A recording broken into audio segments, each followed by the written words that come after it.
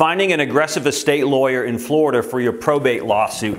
One of the biggest questions that I get when prospective clients call our law firm from throughout the country is, I need, or how do I find an aggressive estate lawyer? The first thing that you should do is try to find somebody who has trial experience, not who just writes wills and trusts. 2, find a lawyer who isn't afraid to have a jury trial or go to federal court when appropriate. 3, understand somebody who'll work with you on the fees. Finally, find out whether they are really active in the profession of trying cases. You can look at the docket online in the county where they practice or the state where they practice, see how many trials they've had, see how many cases they're involved in, see how many appellate courts that law firm is in.